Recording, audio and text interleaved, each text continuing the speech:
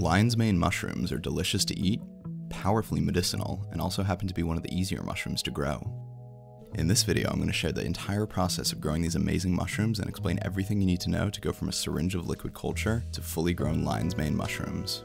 With just a few basic pieces of equipment, you can do this yourself at home and grow all the lion's mane you could want. The liquid culture we'll be starting from is just lion's mane mycelium, the fungal network that eventually gives rise to mushrooms, suspended in a sugar water solution.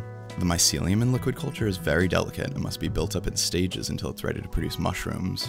The 3 stages we'll have to traverse are grain spawn, fruiting blocks, and fruiting. I'll explain each of these stages in this video, and links to everything you need will be down in the description. Before we get into making our grain spawn, we need to address one of the biggest challenges of growing mushrooms, maintaining sterility. Everything we're growing our mycelium on has to be free of microorganisms that could outcompete it and cause contamination. To prevent this, we'll use a pressure cooker to steam sterilize whatever we're growing on. We also need to make sure that no contamination gets in when we're adding our mycelium to our sterile growing medium. For this, you'll want to make a still air box, which can be done by simply cutting or melting 2 armholes in a large plastic tote. You can then do all your sterile work inside this box, which creates a space where the air isn't moving and contaminants are less likely to drift into your growing medium. Once you have your pressure cooker and still air box, it's time to make some grain spawn. Grain spawn is just what it sounds like, some sort of nutritious grain like rye, oats, or millet, which you grow your mycelium on until it's strong enough to spawn to your larger fruiting blocks. These are all the materials you'll need for this step, which are also linked in the description. Since we'll be growing our grain spawn in mason jars, we need to start by modifying our jar lids to allow for the gas exchange that the mycelium needs. I like to get plastic lids for my jars since they don't rust, then simply drill a 1/4-inch hole in each, and place a synthetic filter disc under the lid to filter the air passing through the hole. If you want to use the metal lids that come with the jars, you can also just punch the hole with a hole puncher and place your filter disc between the lid and the fastening ring. With the lids made, we can weigh out our grains in our large pot.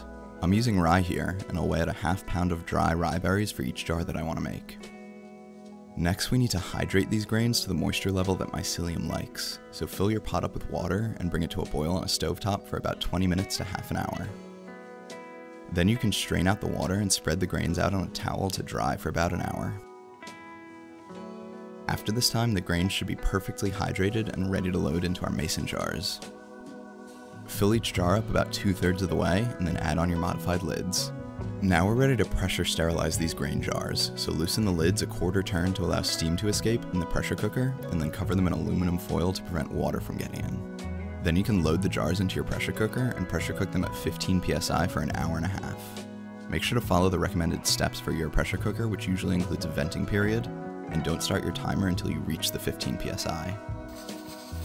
When the hour and a half is up, take the cooker off the heat and leave it to cool completely.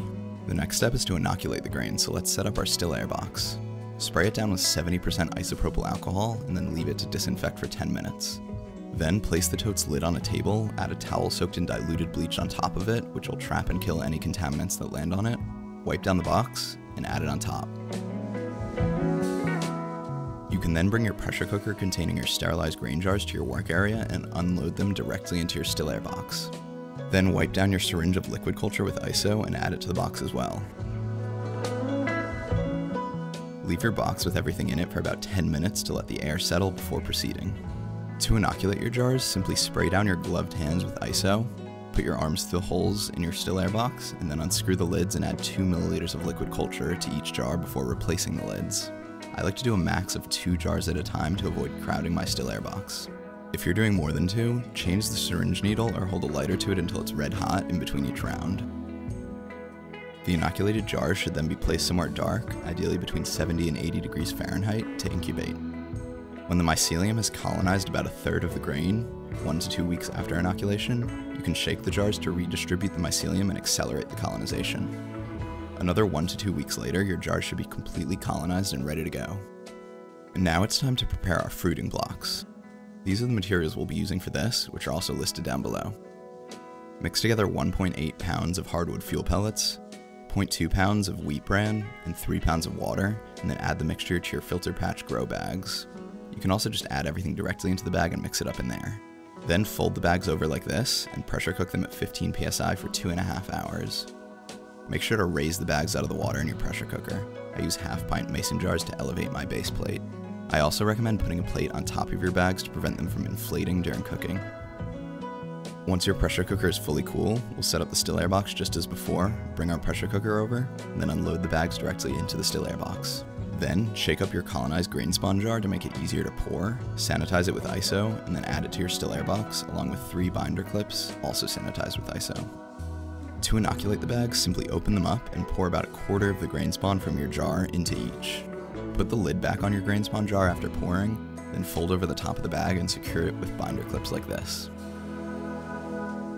The bag can then be removed from the still air box and sealed permanently with either an impulse sealer, micropore tape, or even zip ties. The fruiting blocks can then be set aside to incubate for around 3 to 4 weeks until the mycelium is covering the entire thing. At this point, the mycelium is ready to fruit.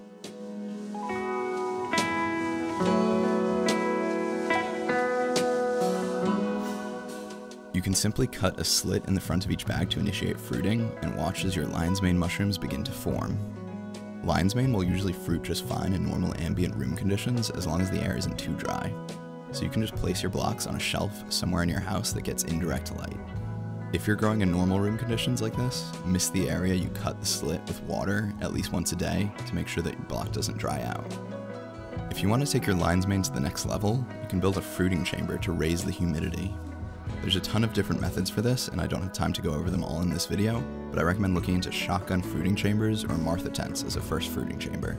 The lion's mane is ready to harvest when you see the teeth start to elongate and reach around 1/4 inch in length, which happens in around 10 to 15 days. To harvest, simply grab the mushrooms and pull them apart from the fruiting block.